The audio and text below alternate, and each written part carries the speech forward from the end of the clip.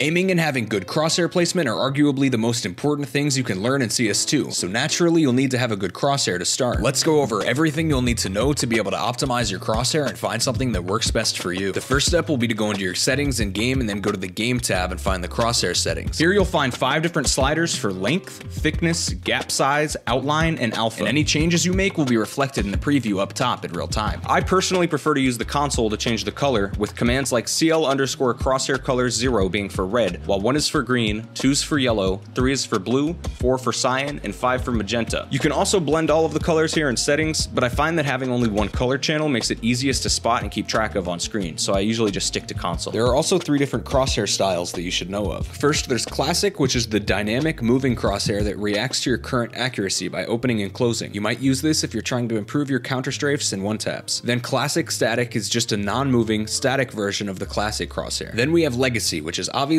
still in development, as it's simply the same as Classic Static for now. Here you can also enable a center crosshair dot if you like the look of those. And lastly, there's a new feature to CS2 that a lot of people are unfamiliar with still. This feature actually allows your crosshair to follow your recoil, so if it's something you can get used to, having this enabled could potentially give you a huge advantage over your opponents, who most likely haven't tried this out at all. Now it'd be best to test our new crosshair settings out on a community aim training map, so really quick I'll show you how to get the updated version of the map Aimbotz. Start by downloading the map from the link below, dropping the map file into the CSGO map directory, and then typing map ggp_aimbotz into your console. And just like that, we're loaded into the CS2 version of the CSGO Aimbotz map. And since we can test the changes we've made really easily and in real time, we can further improve our crosshair if needed, or even play around with the follow recoil feature. Remember that this settings page will be essential to your Counter-Strike grind, so be sure to revisit it from time to time and make changes to improve what you've made. And if you need any more help, be sure to leave a comment. Thanks for watching and good luck making your crosshair. Subscribe.